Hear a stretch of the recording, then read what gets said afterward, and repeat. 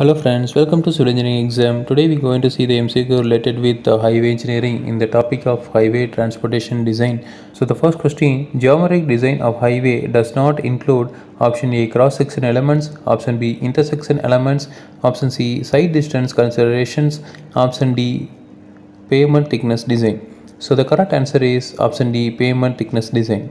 So next question, minimum design speed for national highway passing through rolling terrain is dash kilometer per hour. Option A 100, option B 65, option C 80, option D 75. So the correct answer is option B 65.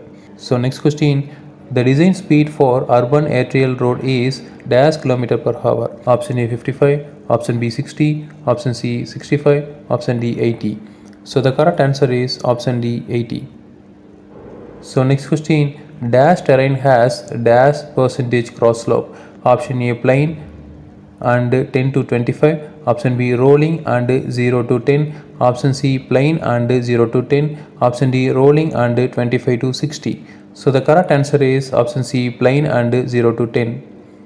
So next question, the value of lateral coefficient of friction is dash as per Indian Roads Congress. Option A 0.55, option B 0.15, option C 0.25, option D 0.35.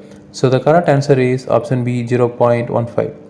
So next question, the unevenness of pavement surface is commonly measured by using a simple equipment called option A pump integrator, option B British pendulum tester, option C profometer, option D none of the above. So the correct answer is option A pump integrator. So next question, the value of longitudinal coefficient of friction ranges from option A 0.10 to 0.30, option B 0.25 to 0.30, option C 0.05 to 0.25, option D 0.35 to 0.40. So the correct answer is option D 0.35 to 0.40. So next question, a camphor of 1 in 33 is provided for dash passing through heavy rainfall area. Option A gravel pavement, option B earthen pavement, option C CC pavement, option D bituminous pavement. So the correct answer is option A gravel pavement. So next question, what must be the height of crown of the earthen road of width 5.5 meter passing through heavy rainfall area? Option A 0.22, option B 0.11, option C 0.08, option D 0.06. So the correct answer is option B 0.11. So next question, carriageway width is not depend on option A width of traffic lane, option B number of traffic lanes, option C thickness of pavement, option D all the above. So the correct answer is option C thickness of pavement.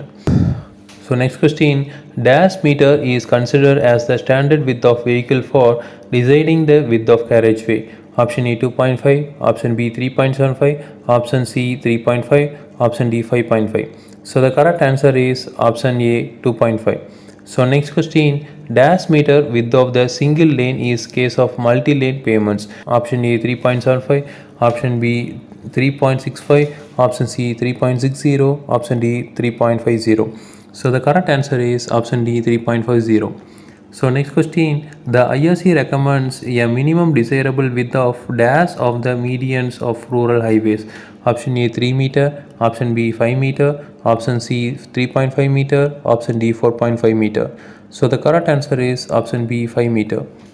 So next question, the height of mountable curb is option A 50 mm, option B 20 cm, option C 100 mm, option D 15 cm. So the correct answer is option C 100 mm. So next question, the minimum shoulder width recommended by IRC is option A 3.5 meter, option B 2.5 meter, option C 2.8 meter, option D 3.2 meter. So the correct answer is option B 2.5 meter. So next question, in India the outward minimum slope of the shoulder for earthen surface is dash steeper than the pavement camphor. Option E 0.5 percentage, option B 1.2 percentage, option C 0.7 percentage, option D 1.5 percentage. So the correct answer is option A 0.5 percentage. So next question, dash is the sum of width of pavement or carriageway including separators if any and the shoulders. Option A traffic way, option B carriageway, option C right of the way, option D roadway. So the correct answer is option D roadway. So next question, which of the following is correct? Option A, ISD equal to 2 into SSD. Option B, HSD equal to 2 into ISD. Option C, SSD equal to 2 into ISD. Option D, OSD equal to HSD. So the correct answer is option A, ISD equal to 2 into SSD.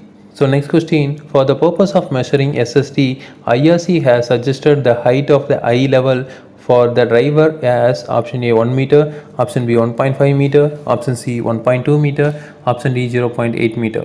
So the correct answer is option C 1.2 meter.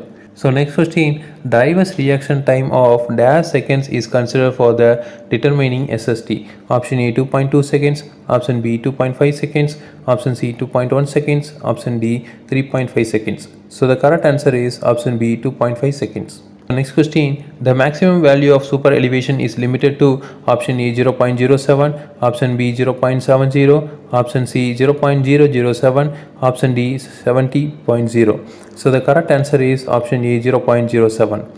So next question, on hill roads not bound by snow, maximum super elevation up to dash is recommended.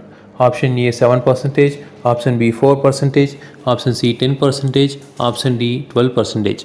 So the correct answer is option C 10%. So next question, from practical consideration, it is suggested that the super elevation should be provided to fully counteract the centrifugal force due to dash of the design speed. Option A 75%, option B twice, option C thrice, option D 50%. So the correct answer is option A 75%.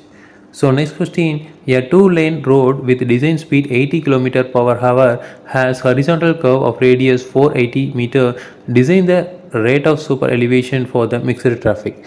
Option A 5.9%, option B 0.59%, option C 9.5%, option D 0.95%.